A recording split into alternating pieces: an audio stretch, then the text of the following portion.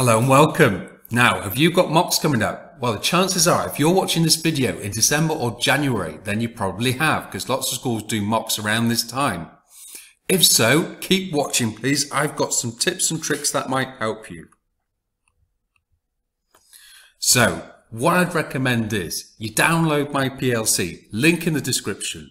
You go through it carefully. You pick areas you're weakest at, your priorities. You focus on improving those. You haven't got time to go through everything. So you need to prioritize the areas that you need to look at first. It's like triaging the areas. What do I need to look at first? What are my priorities? What don't I understand? And you use knowledge organizers to help you fill the gaps as well. Again, link in the description. Here's the PLC. So what I would do is download it. Now you can do this electronically or you can print it off. So what you need to do is go through that, each section, paper 1 and paper 2. This is everything from the spec. You need to red, amber, green, rate yourself. Red are areas that you don't understand.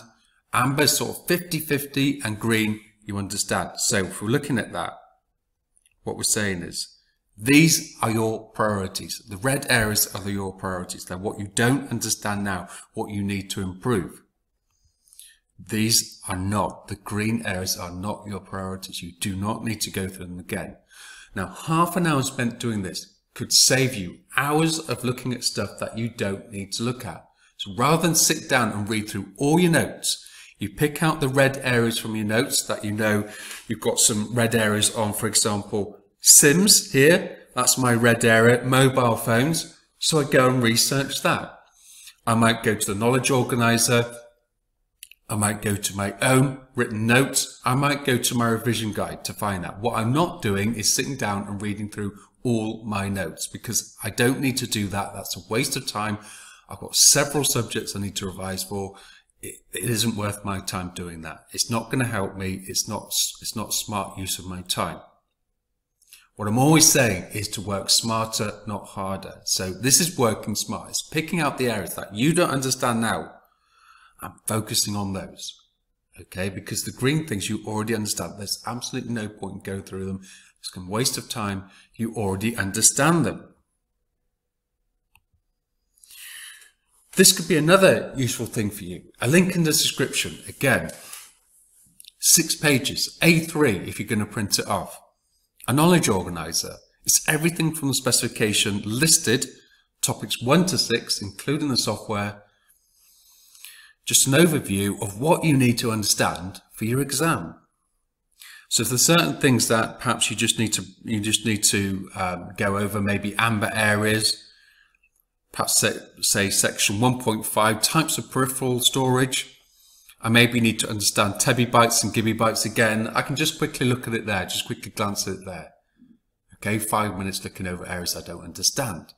This could be used in conjunction with the personal learning checklist to kind of pick out areas that you're not really understanding because it's numbered, like the PLC, it's numbered topics 1 to 6 with a sub-numbering 1.1, 1.2, 1.3, etc. Again, link in the description. Now, I wish you the best of luck for your mocks. And I want the best for you. It's important to remember, though, that it's there to highlight gaps in your knowledge. So yes, you want to do well, but it also could be just as important to highlight things that you don't understand so that you can spend that time from January to May really getting to grips with the things that you don't understand. So it's also there to highlight gaps in your knowledge. It's there to give you a taste of what it's going to be like in the real thing, and to highlight gaps that you need to improve between now and the summer term. It won't be your final grade.